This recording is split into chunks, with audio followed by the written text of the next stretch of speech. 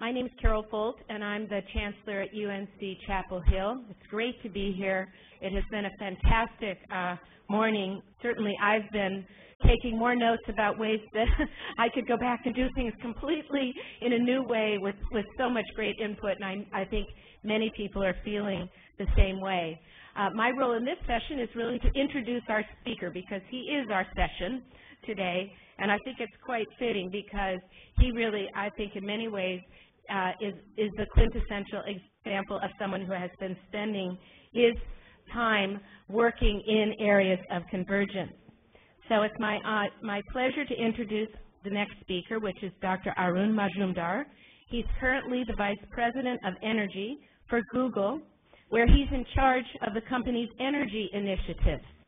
Now, I think we know that that whole area and field of energy and sustainability is really one of the areas that we all know has really been taking leadership at looking in areas of convergence and building new types of partnerships. Before joining Google, Dr. Majumdar served as the founding director of the Advanced Research Projects Agency, Energy, called ARPA-E, as well as the acting Undersecretary of Energy in the Department of Energy. Under his leadership, ARPA-E focused, again, I think very apropos for this meeting, on high-risk research, how you get that, support that, and have it be very productive, looking for research that could radically change the way energy was produced, stored, and distributed. During his tenure, the agency funded over 275 projects, some of which have now led to successful startup companies. He helped create a vision at ARPA-E that would innovate the future of energy technologies, establishing productive partnerships between the agency, the Department of Defense, as well as with multiple private sector organizations.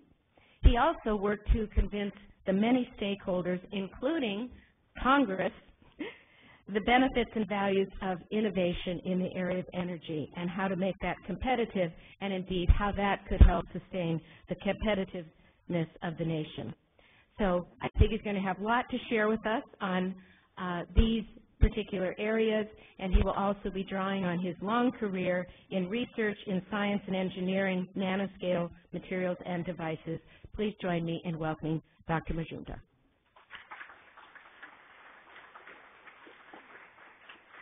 Well, thank you very much for the really generous introduction. You know, when I was invited for this, I wasn't quite sure whether this would be appropriate or not, but then Susan Hockfield called me, and you know, if she has tried to persuade you, you know how it is. You cannot say no.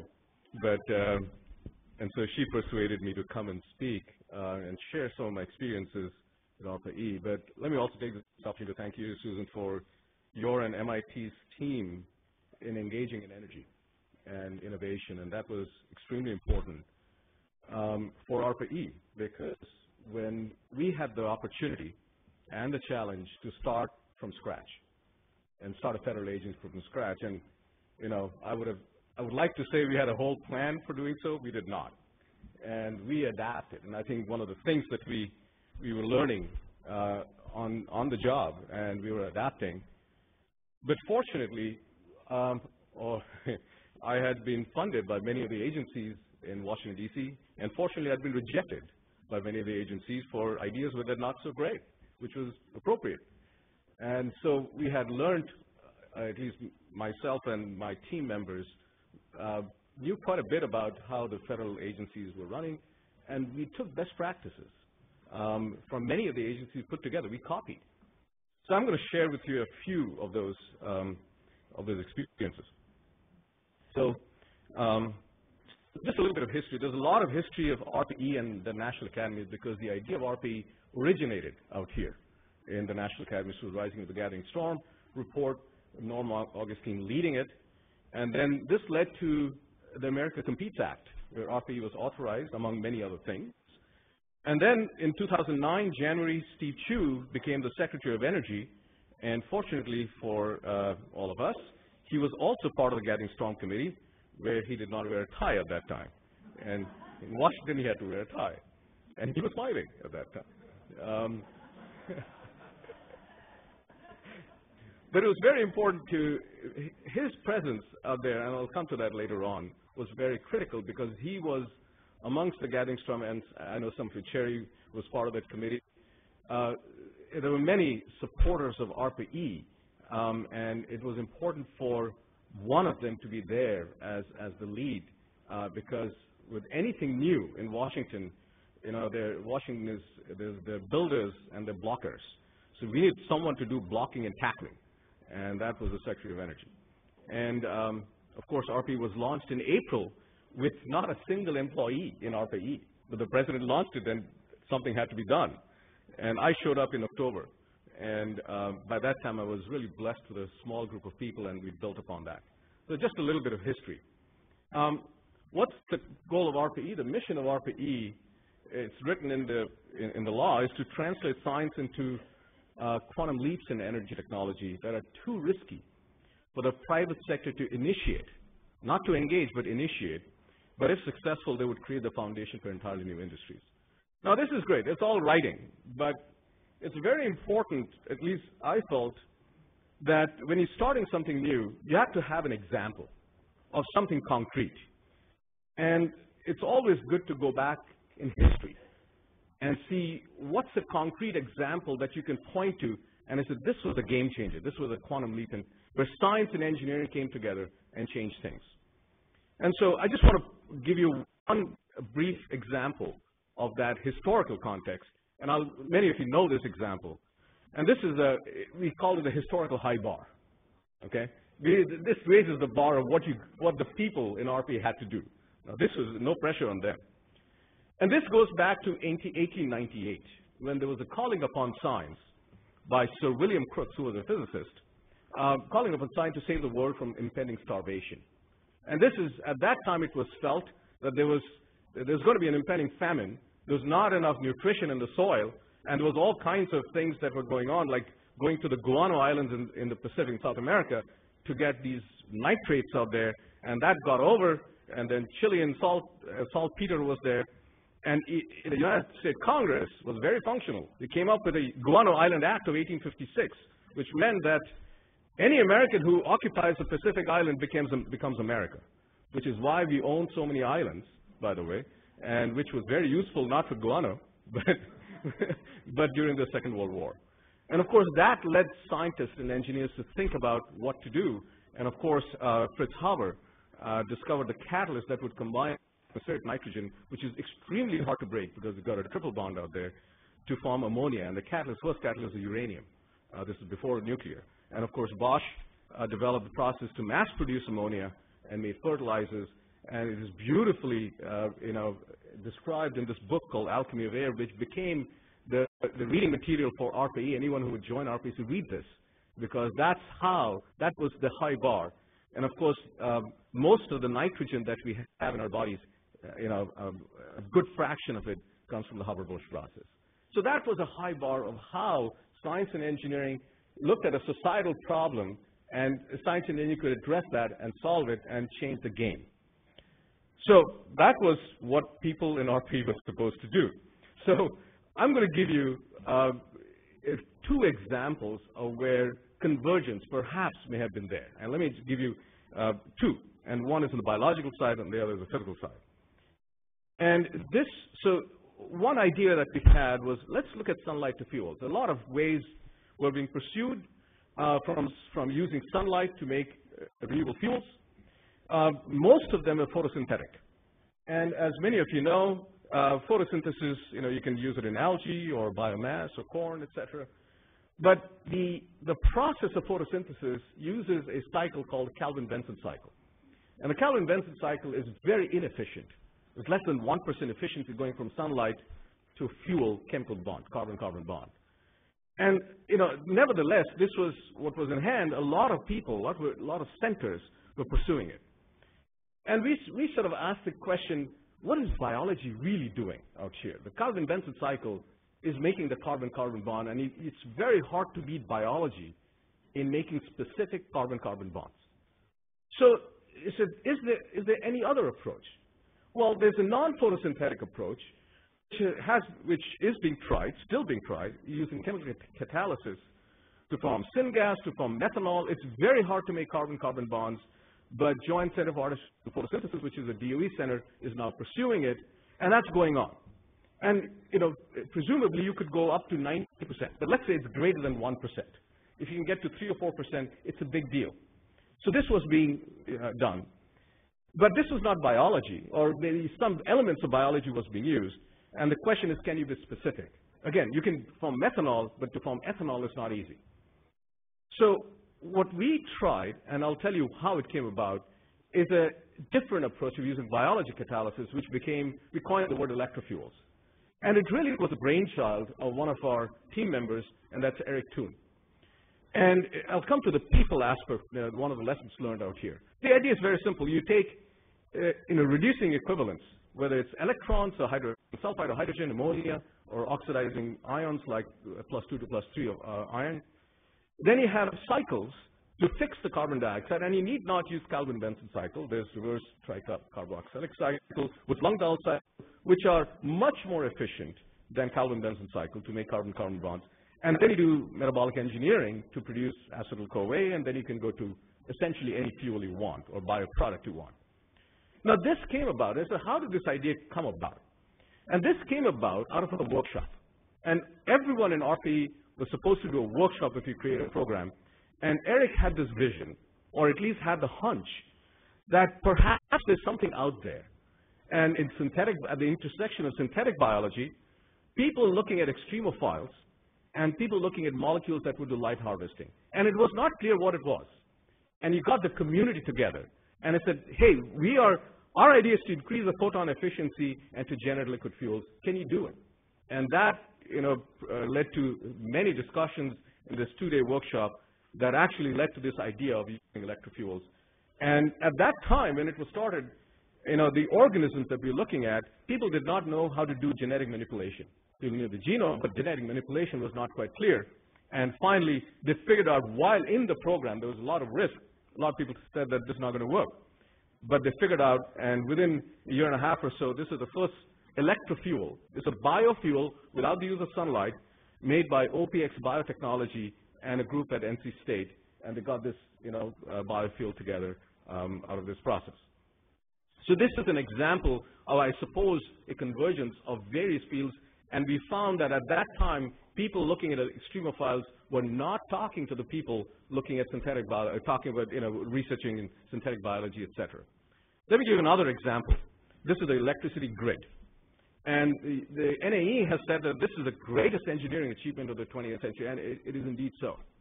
And if you go back in the history, this is how it started. It started with Tesla and Edison, going back to 1890s and early 1900s. The architecture is 100 years old. Okay, this architecture is centralized generation. You've got a transmission system and you've got a distribution system. That architecture has not changed for about 100 years or so. And here's where we have a problem. We have $1 trillion of assets on our grid today. And just to give you one example, the average age of these transformers, this is a distribution substation transformer going from a few hundred volts to tens of volts, kilovolts, sorry, a few hundred kilovolts to tens of kilovolts. The average age is 42 years. The expected life is 40 years. So we are on borrowed time right now, and the backlog for these transformers is several months. And that's where we are on the grid. So we asked the question, many of these transformers are going to be replaced. Are you going to take the same transformer and just replace it, or is there an opportunity to innovate? So it's very problem focused.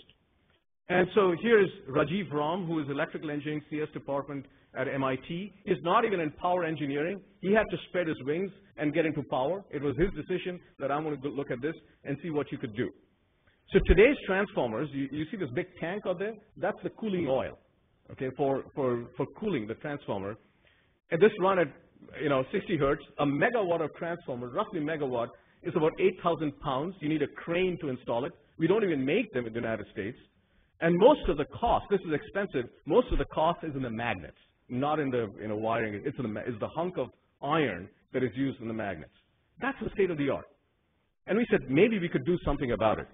And the idea was can you get to megawatt in about 100 pounds, low cost, 100 to 1,000 times reduction in the magnet size, which will reduce the cost, And can you enable network communication and computation? Because that would really make the grid much more intelligent that we have. And the idea was to go up in frequency. Because 60 hertz is, you can operate the grid at 60 hertz. There's no reason why you need to do power conversion at 60 hertz. So you go up in frequency, the frequency goes up, the magnet size, the inductor goes down, capacitance size goes down, you need new circuits, etc. So here's where, when we got the workshop together, Rajiv really initiated it. Wide bandgap semiconductors coming on board. This is a single transistor from Cree of silicon carbide that can handle 15 kilovolts drop in a single transistor across 200 microns and running 100 amps. So 1.5 megawatts on a single transistor, and this is modulating and chopping at 50 kilohertz, which is absolutely amazing technology. And you can imagine the materials issues that are involved in that. But that is just one aspect of it. Then you need magnets. You need high frequency, low loss, nanostructured. Nanostructure is important out here, soft magnets. And most of the research investment in magnetism was in hard magnets because of data storage. No one had invested in soft magnets. And then, of course, capacitors, et cetera. So how did this come about? It came about from a workshop where Rajiv had the initiative and had the hunch that you have, you got wide bandgap semiconductor, and people, DARPA had invested in that for power, for RF power, but not for DC power, DC to DC, AC to DC, et cetera. Yet soft magnets, most of the investment was in hard magnets, but not in soft magnets, then circuits and systems as well as capacitors. And this was a workshop that he got together, and we realized the people who do magnetism or soft magnets don't talk to the wide bandgap semiconductor guys. And they certainly don't talk to the capacitor guys. And circuits, yes, a little bit out here, but not much. And so that was the people were not talking to each other, so it needed someone like Rajiv to catalyze something out here. And soon enough, there's a startup company called Transform, which is gallium nitride based, three-phase 2 kilowatt inverter, which is size of like this. It just shrinks. Everything shrinks. This is a great example. Here's an LED driver of today, going from AC to DC, 25 watt. This is what they're building. It'll fit at the tip of your nail, the actual, the LED driver, if you go to 5 megahertz or 10 megahertz frequencies. So that's the innovation. So I'm going to use examples to draw some lessons. And as I said, these lessons we were not absolutely aware of what we were doing, but these were lessons that we took later on, and we sort of worked our way through this. This was not a grand plan that we had, in all humility. But before we do that, it's very important to see what did we actually do. I mean, what were we trying to do? In the energy space, cost and scale is everything. If something does not go down in cost and does not scale up, it doesn't matter. So when you look at cost and size and scale, I mean, you are in the world of economics now. And in economics, there's something called a learning curve or an experience curve. Anything, you build an air conditioner, lithium-ion battery, or even transistors, you go through a learning. The more you do, the better you become, the cheaper it becomes because you increase your yield in manufacturing, et cetera. So every technology goes through a learning curve. And in this learning curve, you've got technology innovation, you've got manufacturing scaling, you've got deployment, you've got business issues out here. And the DOE, and this is where we had to differentiate with other parts of DOE, the R&D from the DOE applied energy programs. We're looking at existing learning curves and making incremental improvements by using science. And incremental improvements are extremely important for insurance policy, because something is working, you want to make it better and better and better. RPA's goal was not to do this, but to do this, to create entirely new learning curves where you have breakthrough technologies which have the chance in the future to become cheaper and better than existing technologies today. So that was the idea, and by its very definition, it is risky. And these crosses are where some of these ideas would fail. And these are not failures, but opportunities to learn and go back. But you have a portfolio of approaches. You don't know which one's going to win, but you let them go and let them compete. And so now you create this learning curve, and somewhere in the future it'll be cheaper and better. But the nation as a whole has the benefit of both the incremental and the disruptive together. So we could perhaps transition to a better technology somewhere in the future, and would rather have that come from within the United States from outside. That was the whole idea. So given all this, what are the lessons learned? And I'm going to touch upon three things: people, institutional values, and external processes. Again, on hindsight, this is what we can say. But we had a few ideas, but we adapted as we went along. The people. The examples that I gave you of Rajiv, Ram, and Eric Toon, those are just two examples. There were many others. But we wanted active researchers who had demonstrated some originality and expertise in at least one field. That was necessary, but not sufficient. The second part was we wanted people who went out of their comfort zone and went and entrepreneurial to quickly learn about a new field, map out the scientific and technical landscape, and sniff out the most important problems. So the thing is not out here, it's in the nose. To sniff out the most important problem to find out.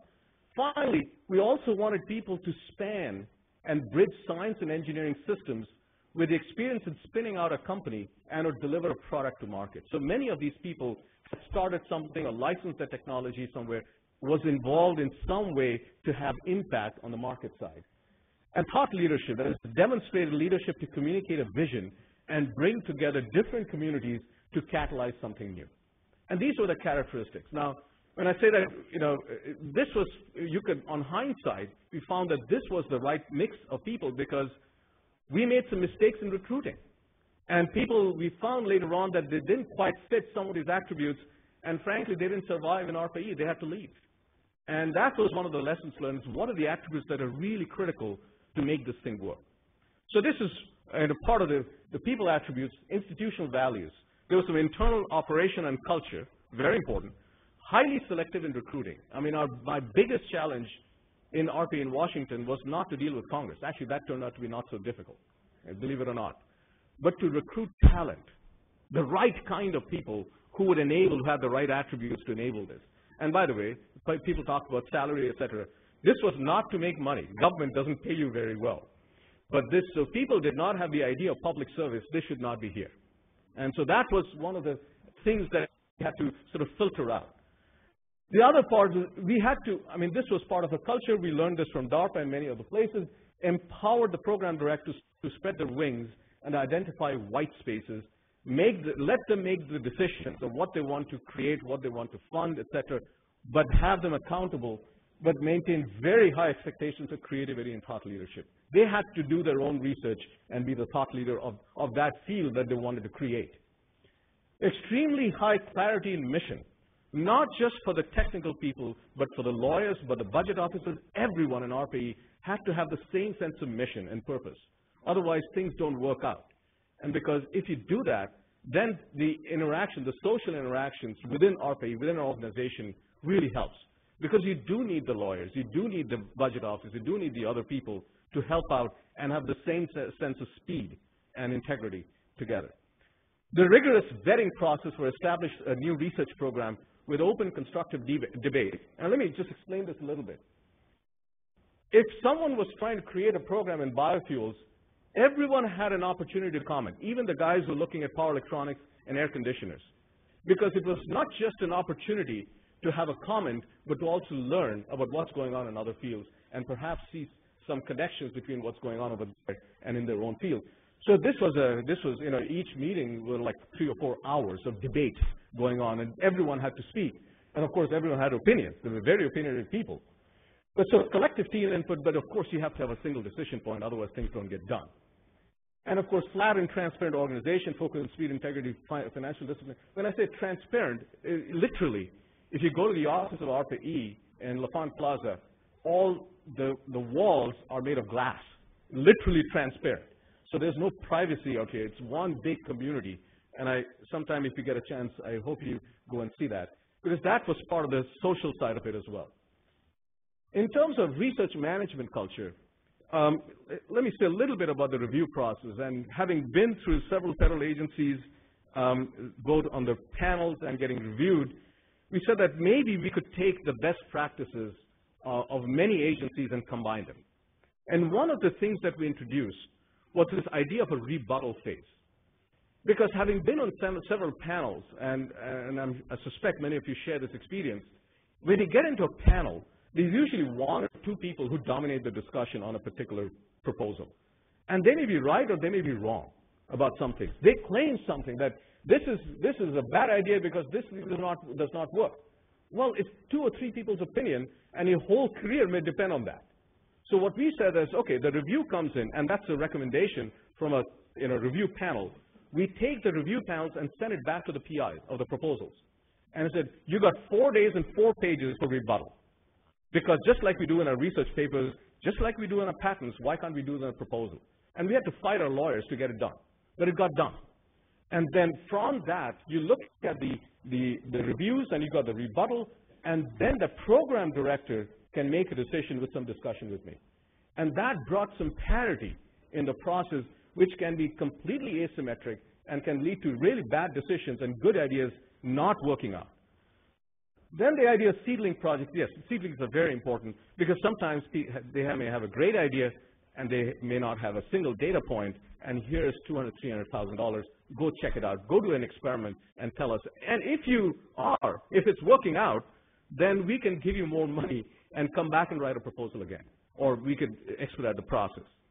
Active program. These program directors, since they're active researchers, we wanted them to be part of the team itself, but not micromanage. But if they're stuck, bring that problem, either solve it or bring it back to RPE. All of us are here. We can get the benefit of all the discussions that are going on in RPE and help the team out. That was the idea. Problem focused and outcome oriented. If a technology, we asked the question, if a technology succeeds, will it matter in the real world? So it was very focused on whether this would be, whether it would matter or not. And is it a quantum leap and the basis for an entirely new industry? If it is not, if it's incremental, that's not our job. So what is RPE projects and what is not was very important to us. And we never talked about disciplinary boundaries. Whether this is mechanical engineering or this is physics or this is chemistry, it was problem focused. And so let's solve the problem and let's see what it takes, what disciplines it takes to actually solve the problem. And we blur the boundaries, create feedback loops between science and engineering. We wanted, if a problem had science and systems, put scientists and engineers together and let them figure it out. Because if you don't have one aspect, you're only going to do science and not the engineering and vice versa. And the research program were created by the program directors. They created the program. It was bottom up. And they were sunset when they left RPE. There was finite lifetime of program directors within RPE. The external process very quickly through this is very important in Washington that I found to define yourself before others define you. Because there are a lot of people out here who want to define what RPE was and define you. And we had to do this, and we learned it on the job itself. It was very important to have the partnership with the secretary, and I was very fortunate that Steve Chu was the Secretary of Energy, and he was the person from the Gathering Storm Committee who represented the committee for all the hearings in 2006, et cetera. And of course, it was very important to get the White House behind it as well. Autonomy, but not isolation. We needed autonomy, and in fact, it was accidentally we found ourselves outside Forrestal Building, and thank God we were outside Forrestal Building, because if you were in that culture, it could have been a different ballgame. So we were outside, and that was the isolation. It is autonomous, but not isolation. We still had to be close enough. There was a question of whether we could move across the river, and we said, no, that's too far away from mothership out here. Close partnership within the DOE. We had to get the other parts of DOE to really help us, and we could help them because they could have easily killed us. So that was important, and very close partnership with industry and the investment and business communities.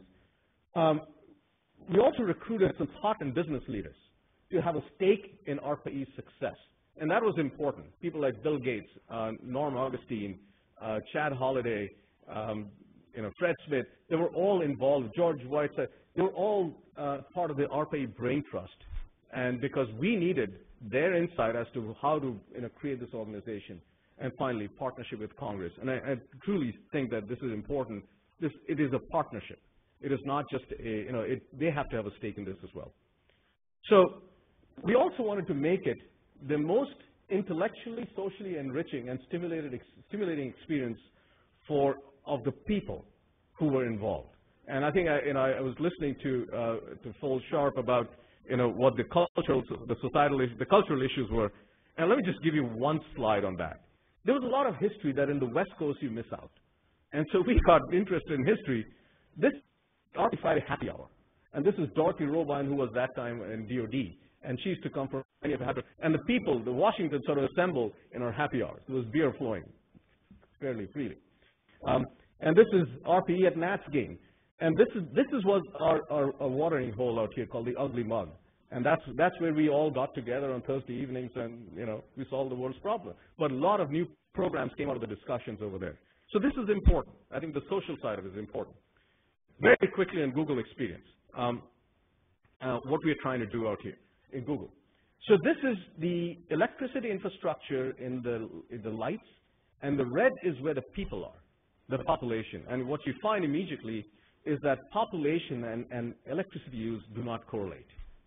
And we have had the benefit, starting in the United States, of the Tesla Edison 100-year-old architecture out here.